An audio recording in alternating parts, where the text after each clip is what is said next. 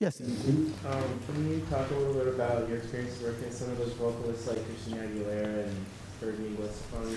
Absolutely. So Fergie, let me go back. Fergie was in a group called Wild Orchid, right? And before they were signed, they used to come to my office when I did A&R. And what happened was, I was like, man, and Fergie and them, they used to come in and say, hey, Ron, we're going to sing the national anthem for you because we're singing it at Dodger Stadium. I was like, okay. I was like, it's all right. You know what I mean? I was like, it needs a little something else on it, right? So I introduced them to a writer that I had found out of Kansas City, another Under the Rock, right? They wrote like 5 songs together. Wild Orchid got signed, whatever. After that record didn't happen, then when Fergie was out on her own, Fergie is a beast, man. Let me tell you, she's like, I mean, man, she can sing it, and you'll think that she's like, oh my gosh, hey, but then she'll say, you know what? Can you take 23, go back to take 1, cut that word out, put that there, so she knew where those vocals were. A beast about it. There are some vocalists who don't even want to be in the studio when you comp their vocals. Why? I don't understand it, but I would be there. Christina Aguilera, that situation happened. That was a weird one, but when Ron told me, he says, hey, man, listen, I got this girl. I want you to produce her. Da-da-da-da. Britney Spears was out. All I kept thinking was, oh, my God, another Britney Spears. You got to be kidding. Because she had no records out. I didn't know who she was. And I'm just like, okay, send her to me, all right? So I had her booked for 3 days. That's the way it works. I'm like, okay, well, we got to cut background vocals. We got to cut leads. And then if I have any follow-ups, I need another day, to cut the vocals. And these aren't all-day sessions. They're like roughly 6 hours. That's usually the max because you can't even push a vocal, especially a lead vocal, more than 2 hours. So she came out to me, little girl weighing about 93 pounds, and I hadn't heard her sing before. And so I said, well, you know what? I said, you know the song? And she goes, yeah, I know it. I'm like, all right. I said, well, let's go into the vocal studio and let's see what you got. So as a producer, you are always in record. As an engineer, you are always in record. You never say stop until the singer stops. Never, ever, ever, never, ever, because they could give you that thing, you know what I mean? And you can't get it back. So I said, well, look, let's just go get a warm-up, run through the song for me, and let me hear where you're at. And back at this time, I was recording on something called ADATs, right? And that was like the first digital 8 tracks that were out, but I had like 4 of them, right?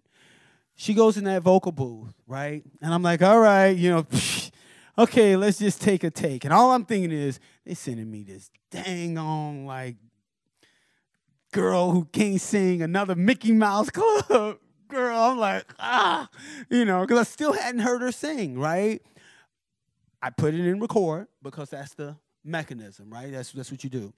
And I did this was a song called So Emotional on the Genie in the Bottle record. So it starts going, and I'm just sitting there at the board like, mm-hmm.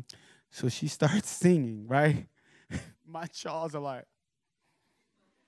all right. And she sings the whole song because I'm not stopping until she stops, right?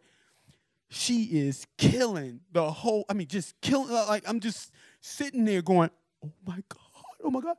So the song stops. I go over to my vocal booth, boom, kick the door open, I stand, I go. And she's like, what? I'm like, what do you mean, what? I was like, she's like, what? I'm like, what? Are you kidding me?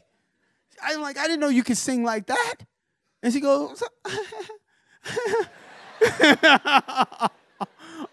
like, oh my God, right?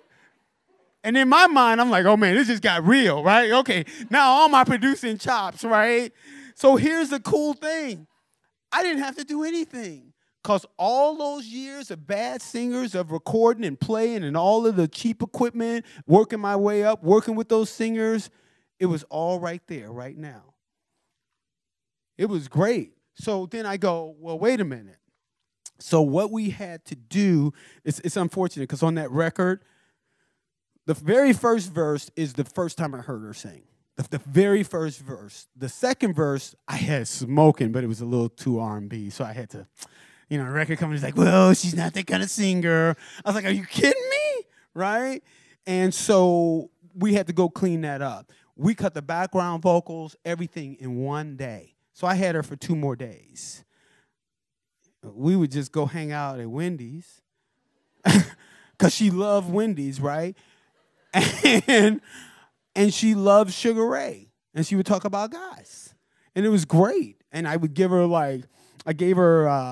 she was tired when we had to do the bridge, so I gave her some coffee with hazelnut creamer in it, right? So imagine she's 90 pounds, right? She was buzzing off the wall, right? It's like, oh my God, oh my God, oh my God. I was like, hey, slow down. And it was such a crazy experience that she even put that on her album in the notes. She goes, Ron, thank you for the crazy coffee episode, right? Which is really, really cool. But one of the things that I will tell you singers, while I was comping the vocal, and before she had to go do ad-libs, she was only listening to Mariah Carey and Brandy. So while I go, hold on a second, let me put this vocal together before you sing the bridge or whatever, she would put her Walkman on, and she would just be working on her riffs. That's all she would do. So then I'd be like, okay, let's go. So she was in gear. You see what I'm saying? She was doing what it was take. It was like her theme songs to get her vocal, thing on. And that's how she would hit it and attack it. So, any other questions?